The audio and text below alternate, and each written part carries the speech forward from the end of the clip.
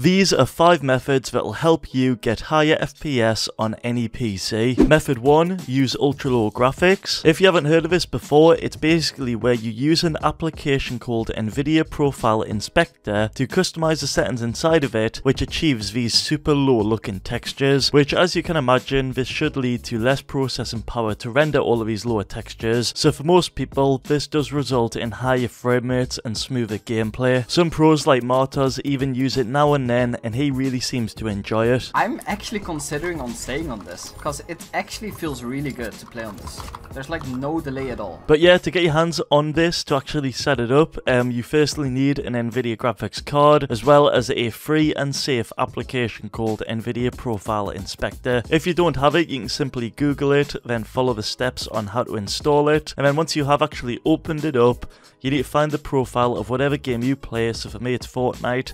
Then after selecting it, you want to scroll down and configure all the settings. For me, I really like these settings. That's changing the anti-aliasing to replay mode all, changing the texture filtering LOD to off, changing the DX to +3, and changing the OGL to +3 as well. Oh, and then finally changing this setting right here from quality to be on high quality too. After that though, you can simply apply all of the changes.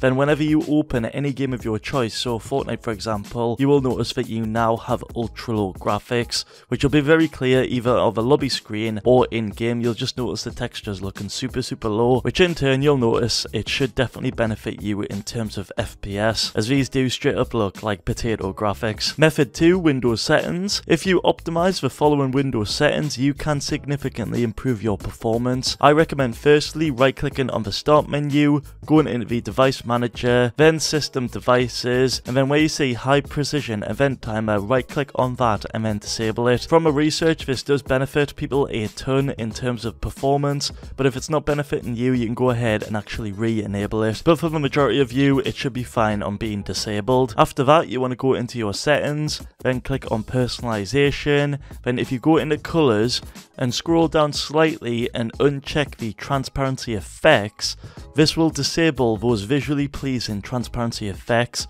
which can in turn after improve performance. Also, if you go into settings, then go into systems, and if you scroll down to about, then click advanced system settings on the right hand side. In here you can click on the performance settings and adjust all of these to be on best performance.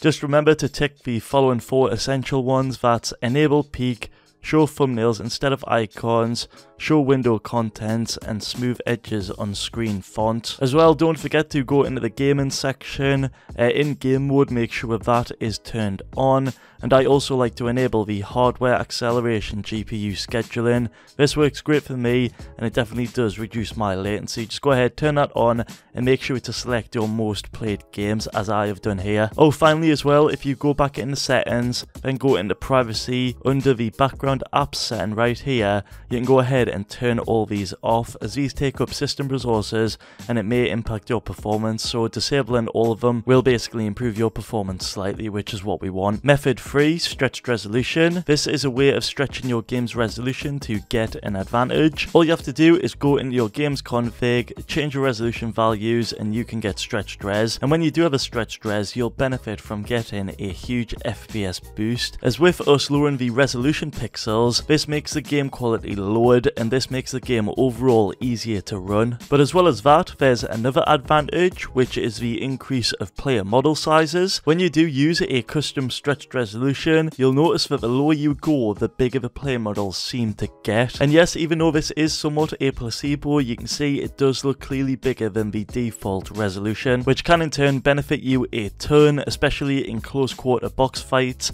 as if the player models look bigger, this definitely makes them easier to see, track, and just aim better. Hence why you see players like Martas still using stretched resolutions to this day. I think the most popular one right now is 1720 by 1080. Then we've got other popular ones like 1656 by 1080, 1550 by 1080, and 1350 by 1080. But overall, the best ones are on screen right now for FPS boosts. And then here are some other popular ones like some I've mentioned already. To get a stretched resolution though, it's really simple. simple. Just head into the Fortnite config, into the game user settings file, and then change the resolution right here to whatever you desire. It's pretty simple. And then after that, you want to go into your NVIDIA settings, set up a custom resolution, set up these settings right here, and then boom, you will get a custom resolution. Method 4, use these NVIDIA settings. But first things first, you want to make sure that you actually update your graphics card, as in most cases, these driver updates can fix bugs, crashes, and can slightly boost your FPS. On NVIDIA, you can either do it on the GeForce Experience app, or you can actually find a custom NVIDIA driver on their website. Depending on your GPU, some people really enjoy these drivers on screen. These are a lot older though. After you've either got an older driver or a brand new driver, you want to go over to your desktop, right click on it, and enter the NVIDIA control panel. You want to click on the Use Advanced 3D Image Settings, and then click Take Me there. And then in here, you've got your Manage 3D Settings. And if you go ahead and configure all of your settings to be exactly like these ones on screen, having most of them off / set to low, and as well as that, if you go into the Adjust Desktop Size and Position settings, then set the scaling mode to no scaling,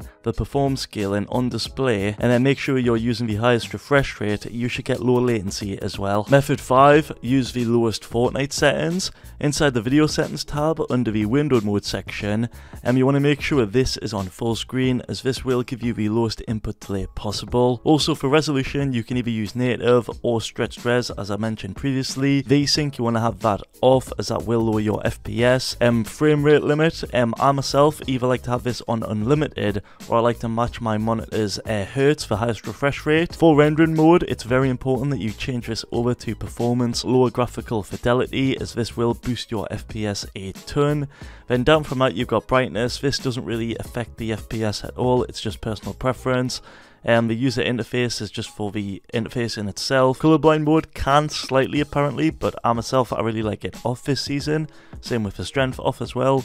Motion blur, that will actually lower your FPS and it just looks awful in general, so turn that off. And if we scroll down, you basically want to go ahead and turn all of these settings off. You want anti-aliasing off, 100%, all of these off, off, off. View distance can be changed, but it will lower your FPS slightly, but it can benefit you. But all of them you really want to have on low or near to get the most FPS possible. Then you've also at the bottom here, you've got a secret setting, which is NVIDIA Reflex Low Latency. Now I would normally recommend having this on to reduce your system's latency, but this can actually cause FPS drops for certain people out there, especially those that have the older GPUs. So it's one of them, but it's personal preference. If you feel like you can handle it, go for it, you'll get lower system latency. But for people out there with older systems, you might want to have this turned off. Don't forget to apply, then to restart your game like so. And that right there was 5 different methods that you can use to boost your FPS. If the video helped out, feel free to drop a like on it, drop a sub on the channel, and use my code in the item shop to help me out a ton.